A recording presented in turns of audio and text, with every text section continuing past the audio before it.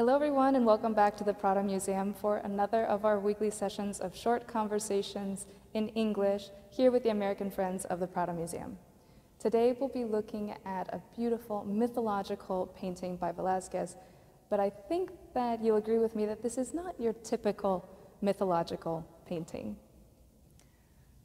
This is Velázquez's depiction of the god Mars. Mars is the Roman name for the god of war, and it was painted around 1638. And Mars is identifiable for his attributes of war attire, usually a helmet and a spear or a baton. And he's associated with ideas of power and triumph and virility. And anyone who can think of other images of this god of war, of Mars, might expect to see Mars as a victorious, triumphant, powerful god, which is not exactly what we see here. Velázquez has put his own twist on this portrayal of the god. We don't see somebody who's triumphant, but he rather looks kind of tired. He's not somebody who looks powerful and victorious, but almost melancholic. And where is he exactly? It looks like he's sitting on the edge of an unmade bed. And this refers to a story with Mars related to lust, because Mars was caught with somebody else's wife. He was caught with Vulcan's wife, and Vulcan's wife was none other than Venus.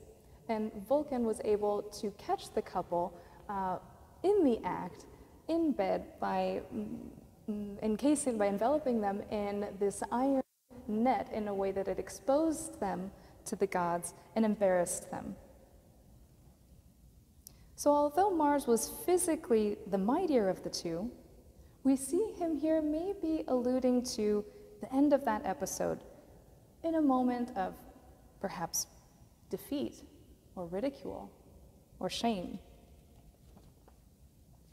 Mythology is actually a relatively small part of Velázquez's body of work, but these are paintings that receive a lot of attention because they are ambiguous, because they're open to interpretation, because they're full of second meanings and their stories aren't so clear and direct.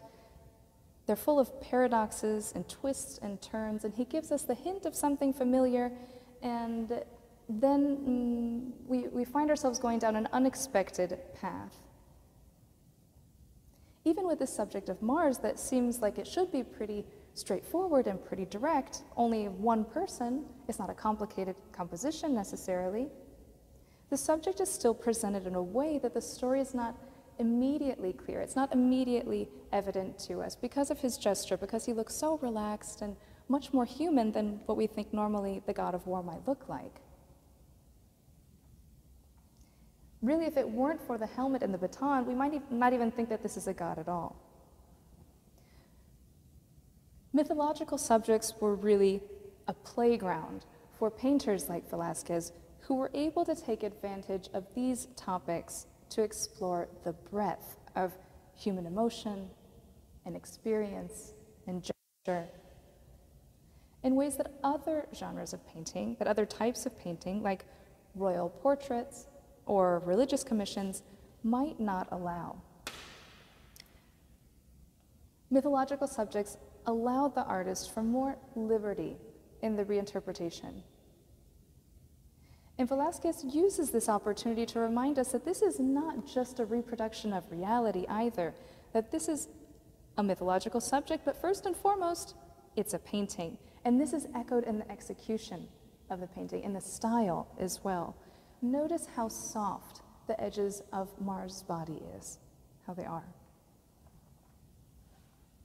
Especially in the hand that he's resting his face on. These are the kind of creative liberties that Velázquez couldn't have taken with a royal portrait.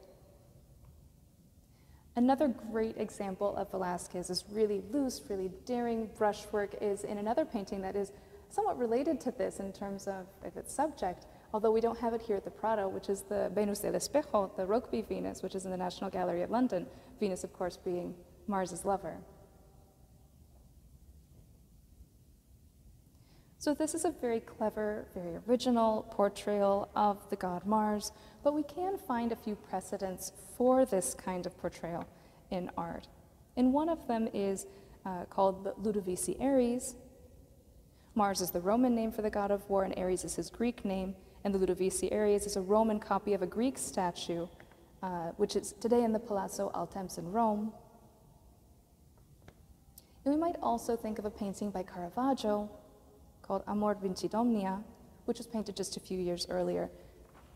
And these are both images that if you're interested, you can look them up, and I think that you'll find a few similarities between those and Velázquez's portrayal of the god of Mars. So thank you for joining us for another of our weekly Conversations in English, and we'll see you again next Wednesday.